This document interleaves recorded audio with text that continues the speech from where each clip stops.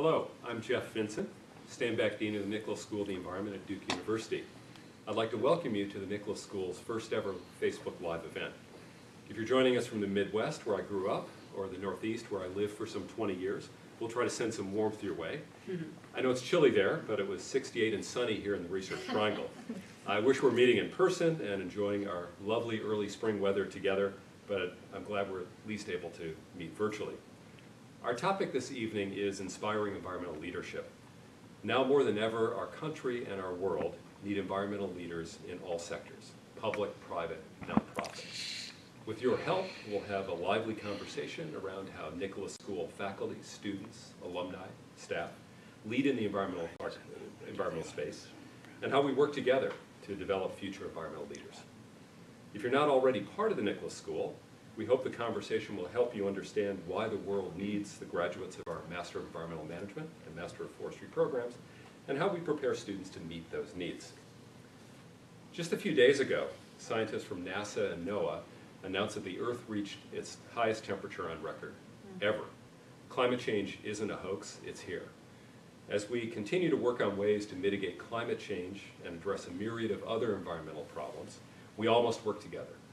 Democrats and Republicans, rural and urban communities, people of all races, ages, ethnicities, nationalities, religions, orientations, backgrounds, and beliefs.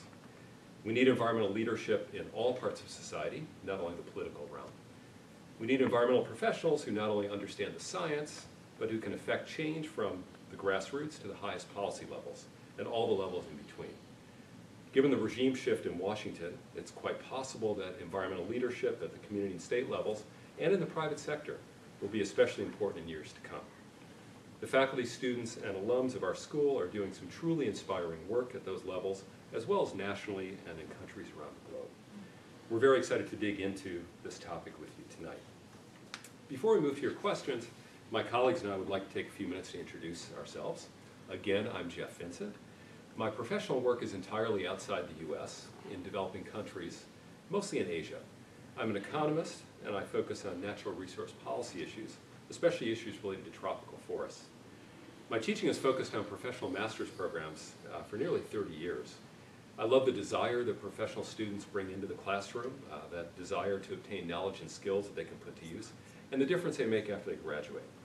I also co-chair the Nicholas School's Master of Forestry program, and I've been deeply engaged in executive education programs, that is, programs that target working professionals in countries around the world since the early 90s. I'll turn next to my colleague Deb Gallagher. Hi, I'm Deb Gallagher. I'm a professor of the practice of environmental policy at the Nicholas School. I've been at the Nicholas School for about 15 years now. For about 10 years, I led the Duke Environmental Leadership Program, and I have a particular interest and scholarship in environmental leadership, so I'm really excited about talking to you all tonight about environmental leadership. My teaching is in environmental policy and also at the intersection of business and policy. I teach sustainable business strategy, and my research focuses on the intersection between business and public policy. I think about collaborations between businesses to influence public policy. And I also do some work in the area of environmental justice. So I think that it's important to consider how many disciplines would come together to confront issues that we're facing, especially in the light of the regime change that Jeff talked about. And with that, I guess I'll turn it over to my colleague. I'm Martin Doyle. I'm a professor of river science and policy here at the Nicholas School, and I also direct the Water Resources Management Program here for the Masters of Environmental Management students. I work in the area of water. I'm a hydrologist by training, especially a river scientist, so I get inordinately interested in the way fluid mechanics and sediment moves around. But beyond that, a lot of the types of problems that I work in now are in the area of ecosystem restoration and the intersection with infrastructure. So one of the main topics that I worked on for about 10 years was dam removal. So why we might remove dams, what happens when we remove dams, and then more recently I've been working on infrastructure finance. So actually, where does the money come from to finance rehabilitation of infrastructure or rebuilding of infrastructure? And that's led me into, similar to how Deb's career has moved into the intersection of environment and business, my research and my teaching has also moved in the intersection of environment and finance. And so I now work with intersections of investment bankers and environmental scientists, which is a really interesting space to be in the way that environment is now being looked at as an opportunity for businesses and for investors rather than a liability. And after that, I'll turn it to the other end of the table. Thanks, Martin. Liz? Hi, my name is Liz Shapiro-Garza, and I'm a professor of the practice here at the Nicholas School. I teach primarily in the Masters of Environmental Management program, which I know a lot of you are interested in. And I'm a human geographer, which means that I am human, no. Which means that I look at the intersection of how people are interacting with their environment. My research is primarily in Latin America, actually, but here at the Nicholas School, I focus primarily on community-based environmental management. So I'm the director of a certificate program in community-based environmental management, and that's primarily for our Masters of Environmental Management students. I'm also the director for community engagement for the Duke University Superfunds Research Center, which is a Duke University-wide research center that focuses on environmental health issues, primarily here in the United States, but actually worldwide as well. So, as you can imagine, I am very interested in looking at how communities can manage their own environment and be empowered to do that. So I really do focus a lot, both in my teaching and my research, on how we can facilitate, how we as leaders can facilitate the process by which communities can be empowered to make decisions about their own environment and enact those decisions and enforce those decisions and have influence at multiple scales to decide what they want their environment to be. And that's really, I think, a big focus here at the Nicholas School is the recognition that environmental problems are also social problems and social justice problems. So that's a lot of what my work here with students focuses on, and I hope you'll decide to join us. Thanks, Liz. Dean? I'm Dean Urban. I'm a landscape ecologist by training, which means I'm interested in how very large pieces of real estate function as ecosystems. So things scale of national parks, national grasslands, national forests, big chunks. I teach here, I've been here for over 20 years. I teach students mostly the technical skills they would need to use to do landscape conservation, landscape management. And even though that involves a lot of really technical skills in geospatial analysis and modeling, what it comes down to is much more pragmatic. So a landscape, one way to define the landscape is what you see when you look out your window. Mm. And even if you have a really bold vision of what you think, for example, the triangle might need to look like, or what you'd like to see it look like in 10 to 20 years, how that's going to happen is one parcel at a time. And so training students here is essentially to train them to see that big vision, but to also see how to make it happen at a very piecewise level of action. And that means that I, now as a technical geek, spend a lot of time working in community-based environmental management. Environmental leadership at that level can look kind of funny. It mostly means that you as one person in the room have a vision, and you need to make that vision sound just simple and easy and logical to everybody else, which means usually for our students translating really complicated things to make them sound really simple and logical. And if you can do that, you can do amazing things, and they add up. Thanks, Dean. I will say mostly simple things, hopefully logical ones as well. We'll find out. So thank you all. We'll turn now to the Q&A portion of the discussion. Please submit your questions about environmental leadership, environmental issues in Nicholas School in the comment box, and we'll do our best to field them. To get us started, I'd like to throw out an initial question to Deb. Deb, in your view, what's the most wicked environmental issue we will be facing in coming years? And what might be the most critical step in how we address that issue?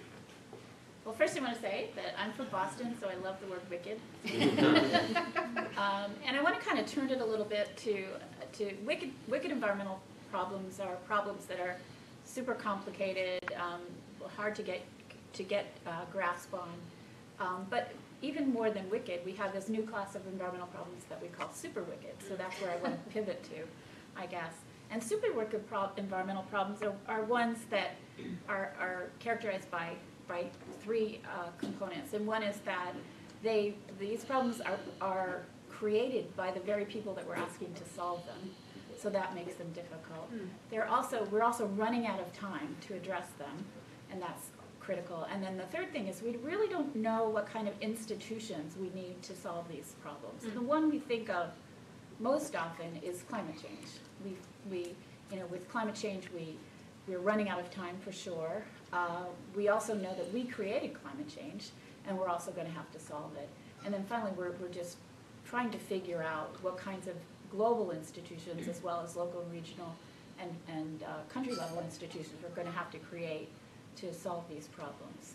But even more than climate change, I think right now there's a class of environmental problems that sort of originate in climate change that I think we lose track of by focusing so squarely on climate change. And by that I think a couple of the top issues that I always think about are the loss of biodiversity, which originates in climate change, problems with access to clean water is another.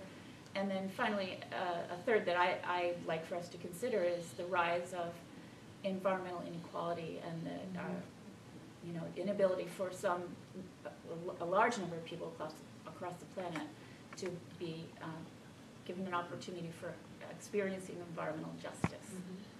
So what do we do to address these problems? There's a lot of things that we have to do, but I guess the first thing I would say is that we need to get together. Environmental leadership is a collaborative process. We're going to need to engage in collective action. We need to create followers that go along with leaders to work together to address the issues and really have an influence on our institutions both globally and nationally and subnationally. And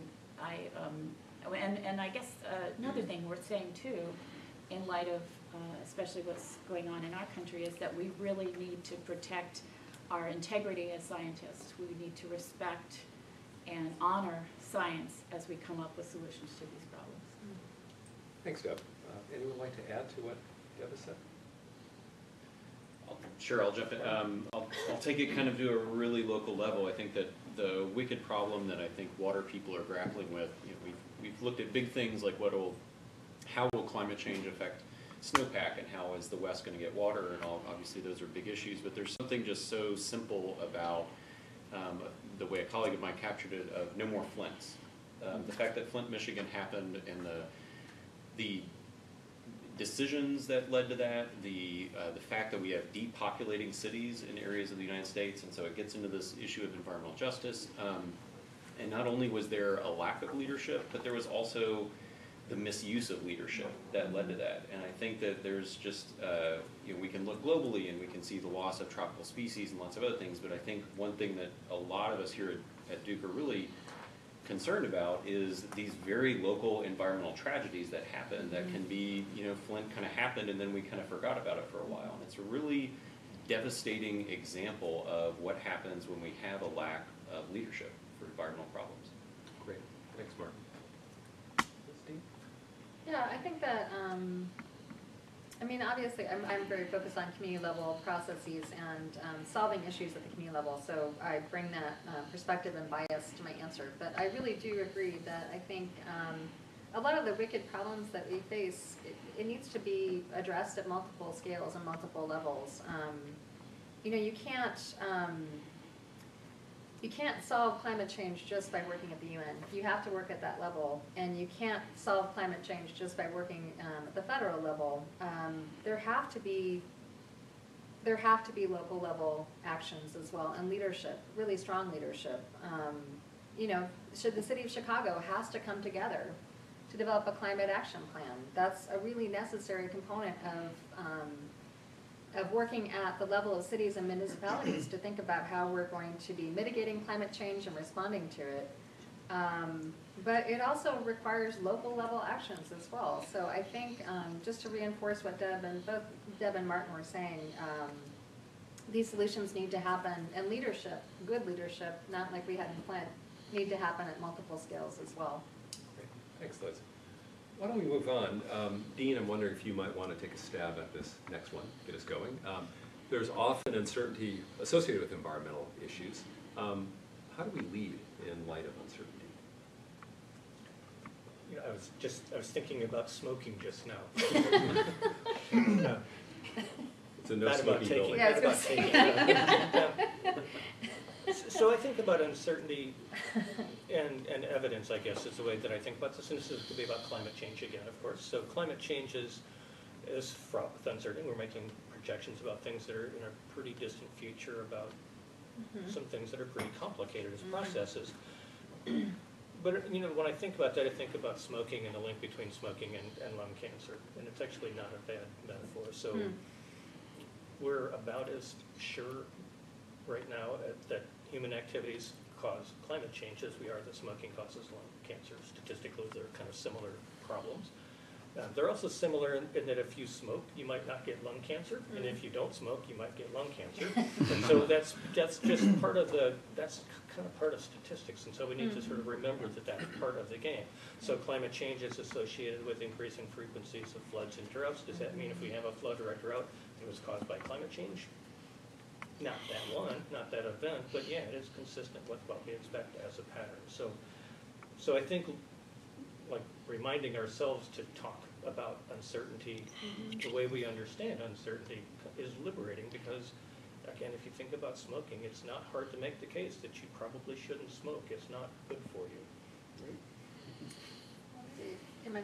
No, jump in. So, you know, actually that brings me back to something that you had said earlier too about communicating, the necessity of simplifying your message when you're trying to communicate with a public audience, especially at a local level.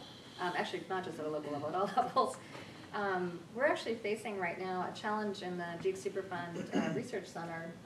We're working on a project trying to map out potential risk associated with soil contamination in community gardens, and we're struggling to try and think about how to communicate that risk, because you don't want to overstate your case, right, because that will scare people, and you don't want to understate the case because then people won't act.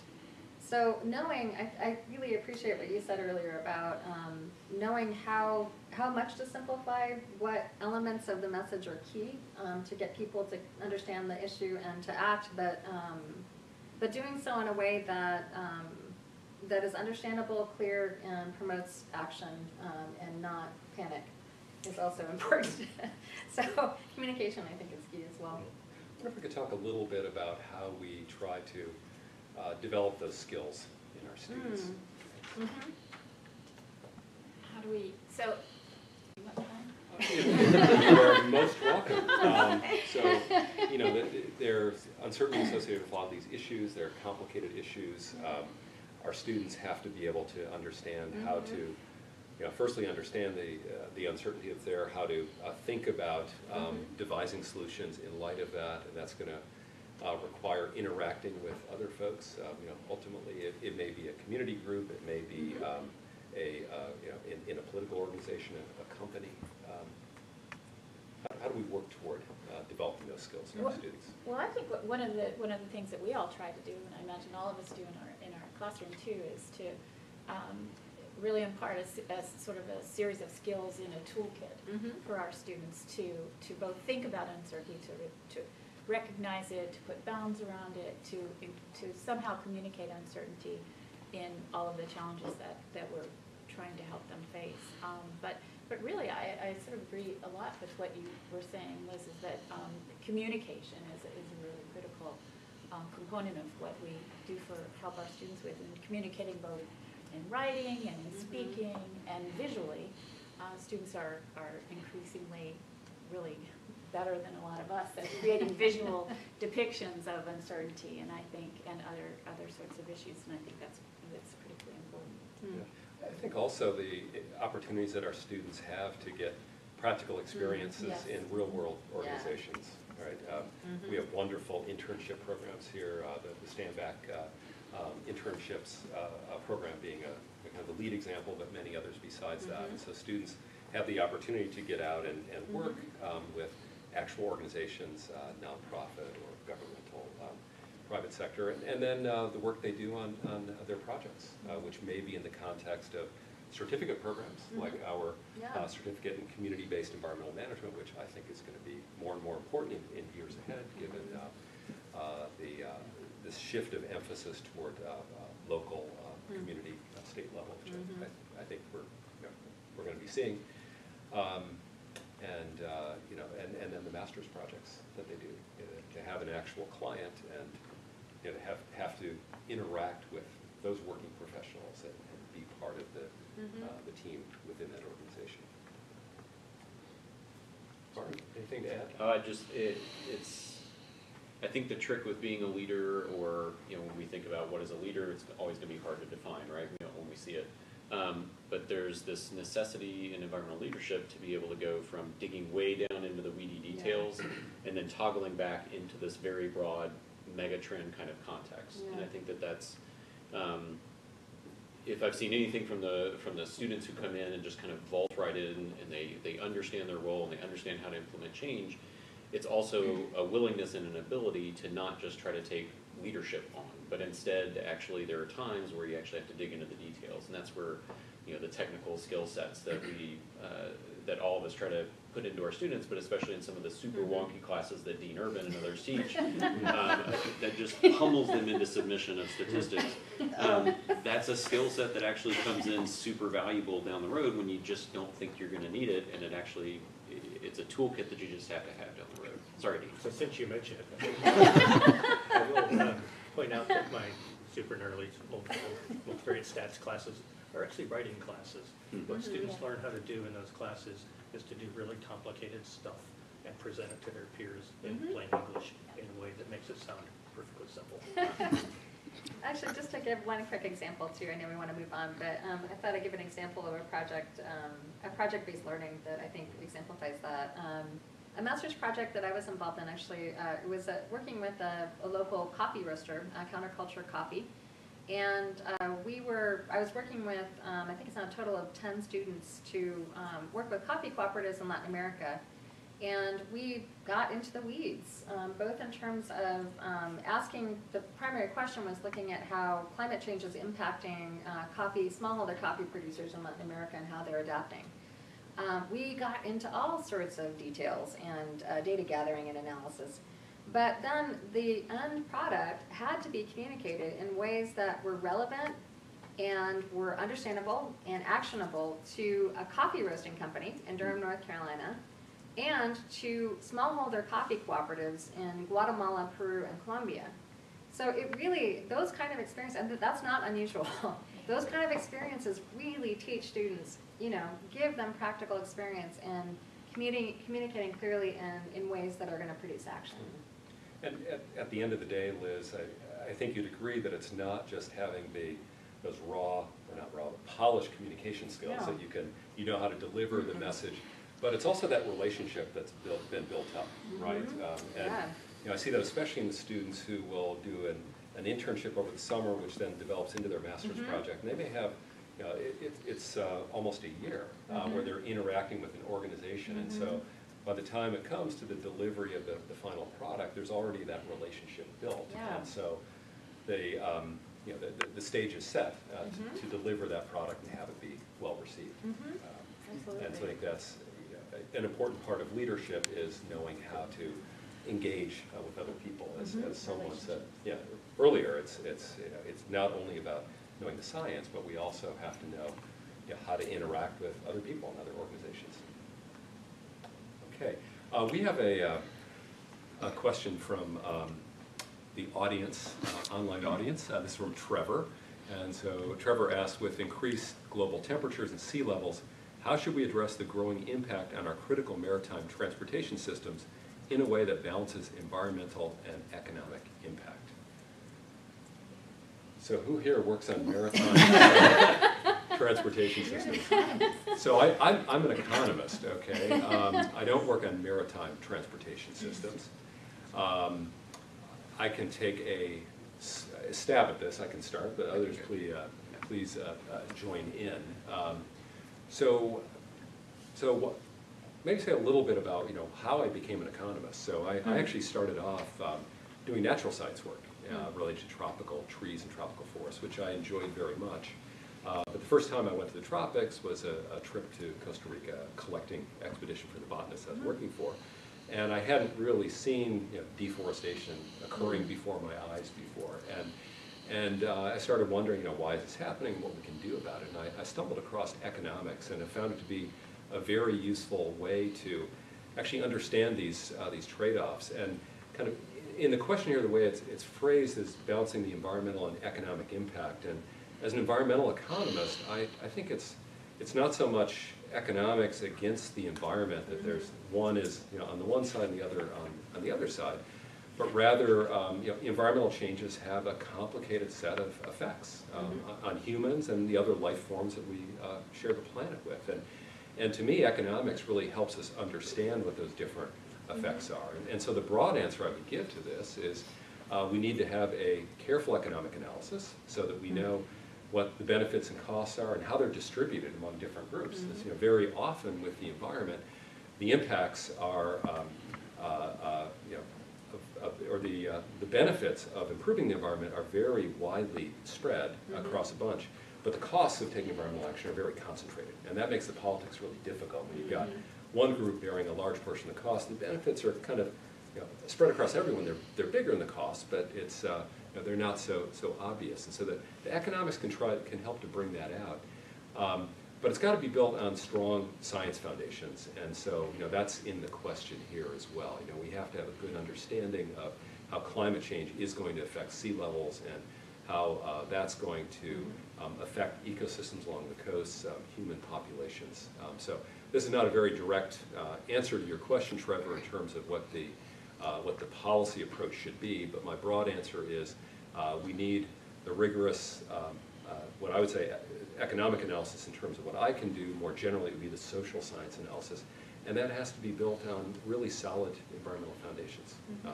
But maybe there's someone here who can talk more directly about maritime transportation systems. I can't talk about maritime, but I can talk about inland maritime. I think that look, we've fundamentally underinvested in the nation's infrastructure, period. And the ports and harbors are one of the areas that we like to ignore, but a lot of our stuff comes from overseas, and we export an obscene quantity of agricultural products overseas. So ports, inland harbor, any kind of a harbor is going to be critically important to our economy. More broadly, though, I think that this question raises the fact that you could insert almost anything into this. Global temperature, sea level rise, global temperature rising is also going to affect snowpack, which is going to affect the utility of water infrastructure in the western United States. So to me, what this also raises is how are we going to pay for the basic infrastructure costs that are associated with climate change? And that scales both to maritime infrastructure, which I think is deeply underappreciated in the United States, and also scales to water in the West. And so this is one of the things where we used to fund a lot of infrastructure systems by federal appropriations. And in case somebody hasn't noticed, Congress doesn't like to appropriate funding very much anymore.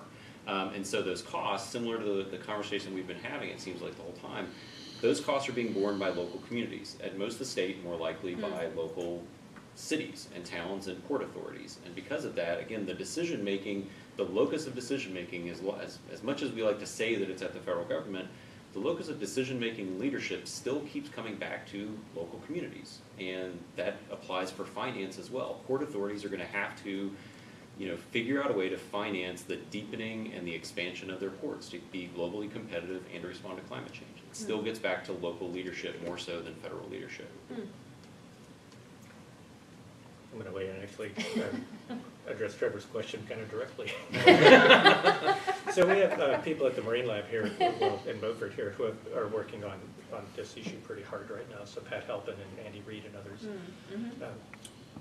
And so one way to think about this problem is to think about environmental or ecological value of a location on the ground on a scale from like 0 to 1 or something, not very good to really good, and economic value on the same scale. And you can map both of those. So our Marine Lab people have maps of ocean biodiversity for the Atlantic Ocean, and they're built on an enormous amount of data. They're actually quite good. And you can make a map of environmental impact. It would look like shipping lanes because that's kind of where they put them, is where they're most economically efficient to be, or where they most need to be. If you can make a map of those places, then and you kind of score those as a location could be not very good ecologically and not very valuable economically, in which case it's also not very interesting to us. There could be places that are valuable for economics and for ecology, and those are areas where there's a lot of conflict, and that's where the politics of trade-offs and all that comes into play. But you also have the capacity to identify places that are ecologically good and not very interesting in terms of economics and vice. You can find places where there isn't any conflict, and those are win-win situations.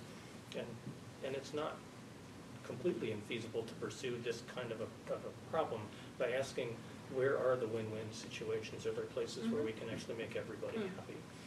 And that's not the way we have typically gone after this problem. We typically go after it by pitting, environmentalists against the other guys, but it doesn't have to work that way. And that solution approach is the same as what we do in land management. If you're trying to develop a landscape and minimize water quality, the solution is really, where can we do development and protect water quality? It's not, don't develop because it's bad for water. Right? You have to find the places where you can do it and minimize the impacts. Great, thanks. Why don't we move on? So we have another question. This one is very much of the moment. Given recent nominations by President Trump to lead key positions in his administration, US EPA, Secretary of State, and DOI, Department of Interior, DOE, Department of Energy, how can environmentalists affect change and advance the environmental agenda?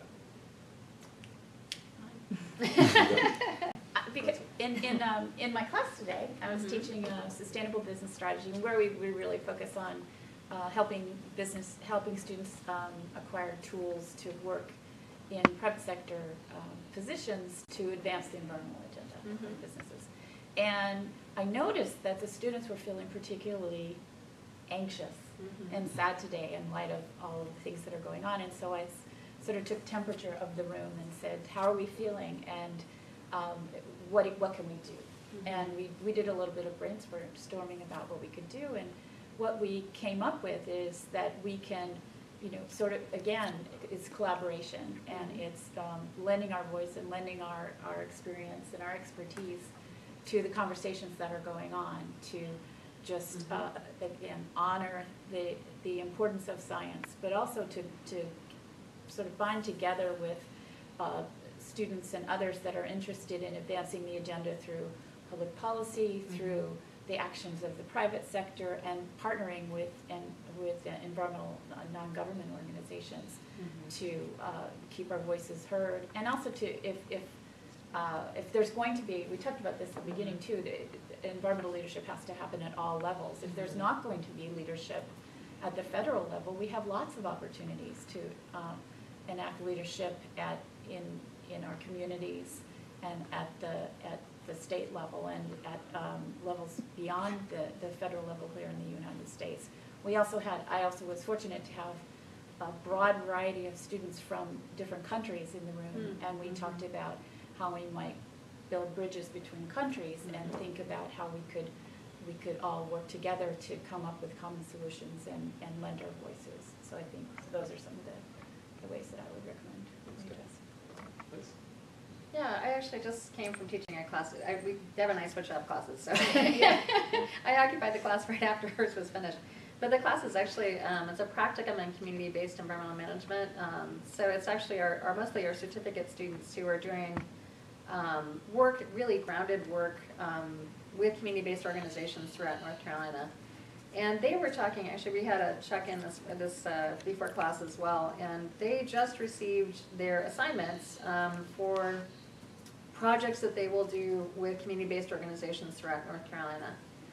And I think what really hit me, because I was also feeling fairly down about the recent news coming from the federal government, and they were as well, that they all said that they felt incredibly heartened to be able to, and empowered to be able to make these direct connections at this point with people working at the community level for real, substantial environmental and social change.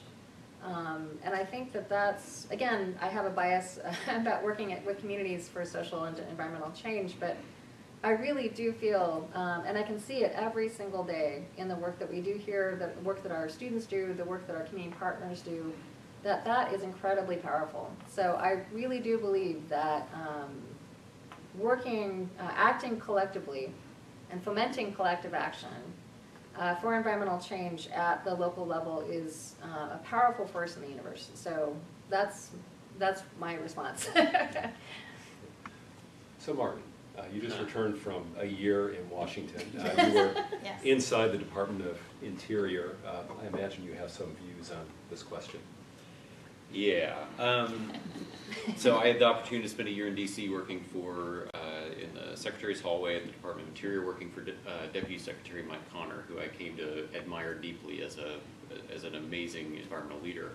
And I think the lesson that I got in the last month or so from both Secretary Jewell and Deputy Secretary Connor was to give the new administration a chance. And there's a lot of rhetoric, and we kind of need to, out of deference to the office of the presidency, there needs to be some chance to do that.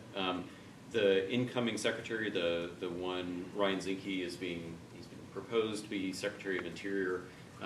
He's seems to be a public lands advocate, very supportive of public lands in the West, and so that's something that I personally feel strongly about as well. There are different issues that are going to be very important. I think public lands and the opening up of public lands for oil and gas development is going to be a very salient issue. The effect of those developments on species habitat is going to be front and center, I think, in the first 6 months. That's just going to be, that's I think where, for lack of a better term, the battle lines are going to be drawn. Water tends to, we like to fall through the cracks. So people don't, they like their drinking water, so I think we're going to, water's just going to be kind of marginalized to a degree. But I'm going to just keep pounding the same drum, so I apologize for that. But I still think a lot of this gets back to local issues, echoing, I think, what you said, Liz, which is, I think about my kids' public health is far more likely to be impacted by the decisions of my mayor than it is by the decisions of a president. He's going to set the trajectory for a period of time, but in reality, we are deeply affected by our local leaders, and we are marginally affected by our federal leaders. And so we don't know what this president's going to do yet. I think that's, there were a lot of things about the Obama administration that I thought fell short. And I think that that's fair in the same way that I hope some of the current administration's goals potentially fall short. What we don't do is hold our local environmental leaders' feet to the fire. And I don't, to be honest, I'm not sure who our current governor has nominated to be Secretary of Environment for North Carolina. And I find it a little bit ironic that I don't know that, but I do know who the federal secretary might be. So that's kind of where I've ended up after a year. Okay. Did you want to? I want to say one more thing too, and I don't want to miss taking the opportunity to talk a little bit about the private sector, because I think there's a lot of really good news about the private sector. One thing that private sector environmental leaders will do is they have sort of a long view, and they take the regulatory environment that's given to them, and they make plans to drive competitive advantage from it. And also, more and more environmental leaders in the private sector are operating from a position of conscience and a position of really wanting to be an environmental leader. They're not going to stop that because we have different appointees at the federal level. It's just not going to stop. They're not going to turn around and do a 180 and then become, make products in a dirty way with lots of waste and lots of air pollution. So I think we can take some solace in the fact that they're going to move ahead in the trajectory that they've been going on together. There's a lot of support in the private sector for leaders that are doing the right thing, but they're also taking competitive advantage from doing the right thing. Great, thanks. How about if we move on? We have another question here. Can you, that is us, talk about adaptive leadership and how important it is in addressing environmental issues? Adaptive leadership sounds kind of like adaptive management. You know something about that, Dean, so want to get us started? It's kind of semantics. So as Jeff notes, laughing at me, that I have taught adaptive management here and actually tried to take this to a local land trust that I work with very closely, the Triangle Land Conservancy. At a time when we were thinking of bringing in leaders of agencies like that to take coursework here on adaptive management, and his response was, yeah, Dean, we don't do that. And it's true, they don't follow the rules of doing the whole rubric, but what they do is they make decisions that are very much contingent on context and timing, and that's kind of adaptive leadership. They're given a playing field and a position in it, and they do what they need to do what's best for their organization, for their organization's mission. And you can label that any way you want, but I think that's how leaders lead, is by being adaptive. It's hard to imagine what the opposite of that would be. Mhm. You know? Yeah. And we were talking about uncertainty earlier, addressing uncertainty. This is a critical way that it's done, right? You don't just set a plan and stick to it slavishly no matter where it leads you, but you respond to how things are changing and you adapt. I wonder if that's going to be a test that we'll see. I'm actually pretty struck by what Deb just said, because if the private sector doesn't do a hard pivot over the next 4 years, or in any setting in which they could potentially take a more environmentally destructive approach, so that indicates to me that there's been a very significant mindset change from the private sector, that it's not just in response to environmental compliance, but it's also just better business. And I wonder if that's just a victory that we don't trumpet enough, that this has been something that we've been going after for 40 years, 50 years, and it kind of has worked. I mean, this is better business practice in a lot of ways. Just because you can be more polluting in your particular industry doesn't mean that it's better to do so for your own business to do so. Well, and a lot of the improvements in environmental performance are now baked into the technology, right? Into the capital stock. And so things are designed in a way to be more energy efficient and to release less pollution. And so it's not as if you'll throw out that current modern factory you have and set up a steel mill or a refinery of the sort that we had 40, 50 years ago. That technology is not coming back. Yeah, we had the question about the appointments in Washington. Again, I don't really work in the U.S. Except when I'm dean. When I'm teaching, I try to work there. But when I'm doing my research, I'm abroad. And when I started off in this line of work back in the 1980s, government officials in all the countries I was working in were not at all concerned about the environment. This was the kind of the adolescent stage of the Asian miracle, I guess, and these economies were really taking off, and there was a great desire to fight poverty and to create jobs. Yet, during that time and since, there's been great environmental progress. And how did that happen, despite the fact that there were leaders of government agencies who were not very sensitive to concerns? A lot of it was at the community level, as has been said already, and grassroots environmental organizations, also national environmental organizations that managed to identify the political leaders who did want to make progress. Governments are not monoliths. They're made up of lots of different people. Not everybody thinks the same way. It was companies, again, and at that time, multinational companies were really slammed as being the bad folks when it came to environmental performance, but they were often a source of new technology coming into these countries, and they faced pressures in the international marketplace, the markets that were selling products, Europe, North America, to perform better. And you don't want to invest in a place with really dirty air or dirty water. It doesn't add to your bottom line. If you're in the food or beverage industry and the rivers are really polluted, you have to pay more to make your product. So corporate pressures were really important. And democratic institutions, and so there are elections, and there are elections at all levels, and that provides a way for signals to be sent. And politicians may have particular views, but in certain ways they are followers themselves. If they want to stay in office, then they have to do what the people want. And if you make some promises, you don't keep them, or what you're promising to do doesn't turn out the way that you said it would, then there will be a response. So there are some of these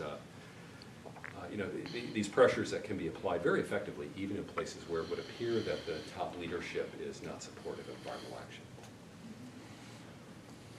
Okay, what do the next generation of environmental leaders look like? What attributes, skills, training are required of these leaders? Okay, so this is the business we're in, right? So, Yeah. so who wants to take a stab at this one? I just talk, so it's not like... I think they look like the people that are on Facebook. I don't know. Yes, that's right. They look exactly like those people.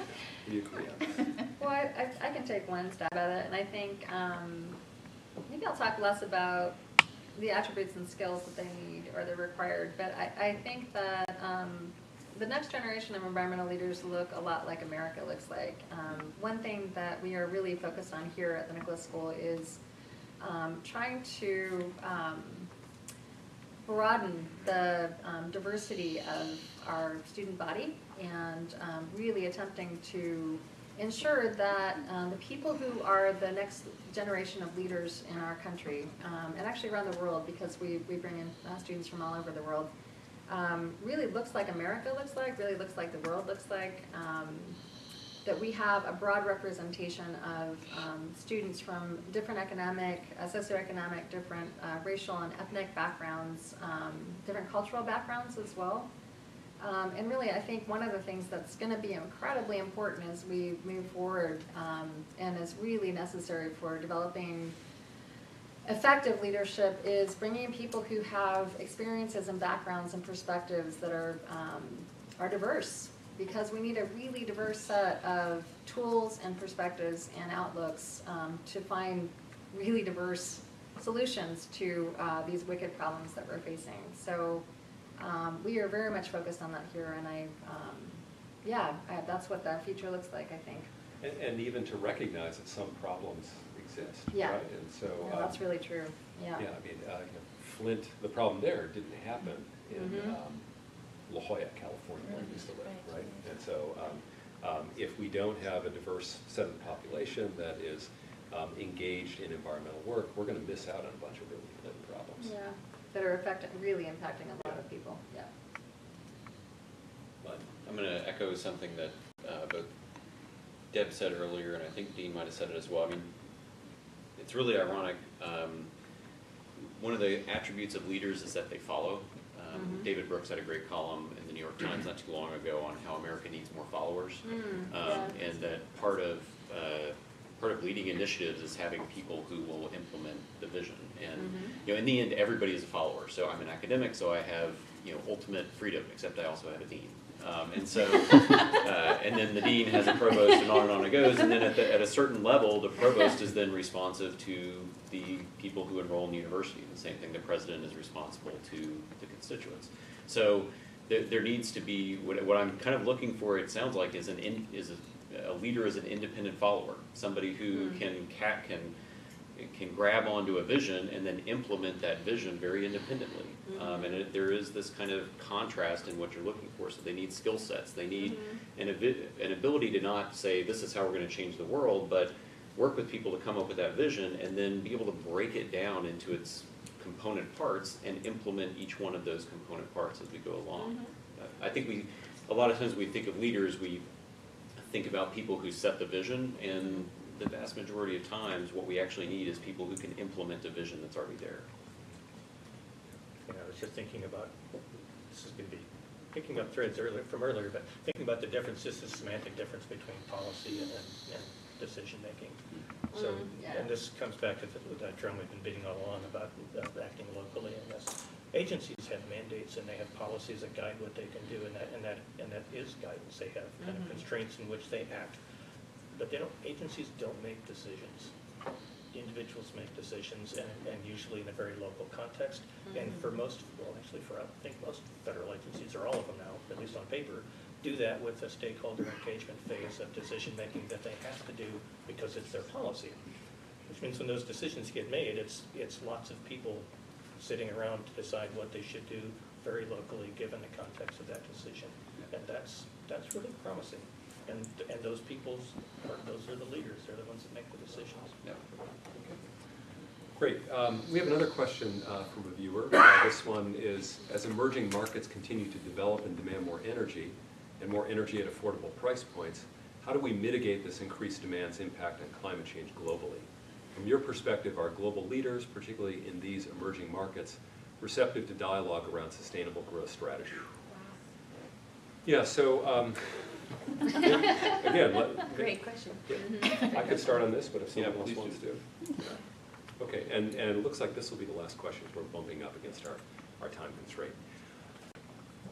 So it kind of gets back to some of what I was talking about earlier, that as we look at environmental problems in developing countries where I work, it's important to look at them not as a trade-off between the environment and the economy, okay? Environmental degradation does damage, right? Dirty air causes premature deaths. It reduces cognitive ability in infants and children and adults as they grow up. Clean water, dirty water, as I mentioned before, has economic costs. Loss of forests has significant costs, increasing soil erosion, leading to sedimentations of rivers, of reservoirs, increased flooding. So there's a lot of damage that's done. And coming back more directly to this question is to really make sure there's good understanding of what not only the costs of moving to more environmentally friendly forms of energy are, but what kind of benefits come from that. And if you look only at the cost side, that energy may be more expensive, then you miss out why you're doing that. We're doing that because we have a healthier population, and we have healthier industries, we have more job growth, there are lots of benefits that are generated. And so, we have growing population, we have growing economies, but there are ways to shift away from the most polluting fuels, and movement in that direction is going to be stronger if we recognize better that there are benefits to doing that. And so my plea would be not to view the environment and the economy as separate things. We only have one if we give up the other, but rather there is the possibility of win-win. And I don't want to overstate that. I mean, there will be trade-offs, right? You can't always have everything, but given the degree of pollution, the extent to which we're pumping greenhouse gases into the atmosphere, we're pretty far from that point where the costs of taking action on climate change are going to be less than the benefits. And I would say too that we have examples of in emerging markets which leaders, environmental leaders, have learned how to do that balancing and the benefits of doing that kind of balancing. And one of the things that all of us as environmental leaders need to do is to tell those stories. Being storytellers.